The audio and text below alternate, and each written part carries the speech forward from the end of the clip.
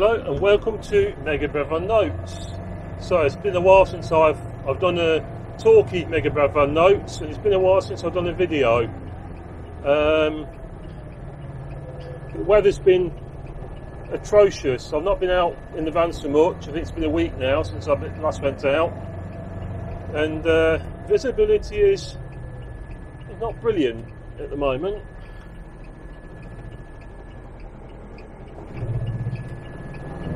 And I've got my walking boots on, my brand new walking boots, and I can't feel the pedal. I can't feel the accelerator pedal. So anyway, life's little challenges.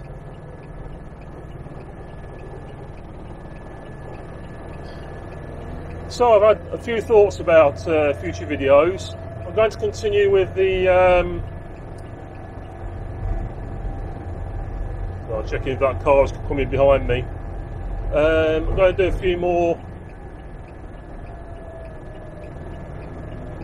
bus ride videos, two more. It's a little long after the event because it was on the 30th of September, but I just want to get the backlog done so you can see what I rode on. Next one will be the Badger Line B10M with Alexander body, if you're a bus freak. It's quite an interesting bus to ride on. Aside from that, dashcam footage. I've just cleaned the van, so I'm planning on putting some turtle wax on the white bits of the bodywork to try to help with the gunk that settles on it. I've repaired one of the Baby Moon wheel covers, and they've got to go back on. They're not on at the moment. I need to pump the tyres up as well. Unusual sort of like servicey type things like all these potholes again, like topping the radiator up.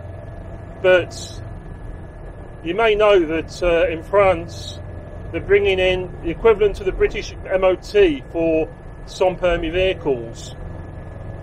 Now this is a problem because this is coming in I think April 2024 for vehicles of my sort of age,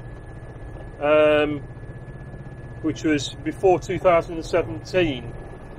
My van was due in 2011, so I need to think about what I'm going to do in French for the Contrôle Technique, or MOT, and what I will need to think about, because obviously we have to be safe on the road. My van has never had one of those. This is probably a bad mistake parking in the mud. Well, I've done it now, so I'll park as close to the grass as I can. There we go. Alright, we'll stay there.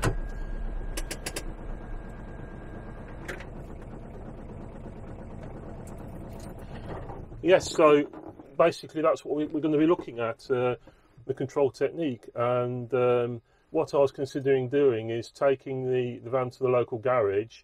I'll probably need to do an oil change anyway, because it's been a while since I did the last one, and basically ask the bloke at the local garage if he can have a look at the points that need looking at.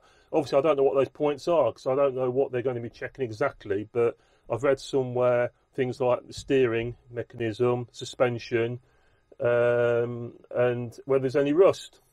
Well, there's very little rust on this van, I think. I have to check because I haven't looked behind the front panel at the subframe for getting on for a year, and it's been very rainy as of late and very damp, so it's something I need to check as well.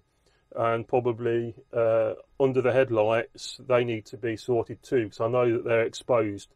I didn't paint them, I didn't rust treat them, and there's two little metal I call them sticks sticking out from they're only so big, sticking out of the support for the suspension legs, which holds the two headlights, and basically they've never been touched, so they're covered in sort of mud, sand, and a bit rusty, so I need to sort those out. So yeah, there's things that I need to think about before going through this Contrôle Technique process. So that's going to be a lot of subjects for the coming videos, because it's very important that my van is safe on the road for me and for everybody else. But yeah, I think we'll wind things up there, because I've got Dolly in the back of the van here in her little comfy basket waiting to go for a walk, so I think we'll get on with that. So thank you so much for supporting the channel, both this channel and the main channel, and watching this video. So take care of yourselves, and I'll see you in the video. Bye.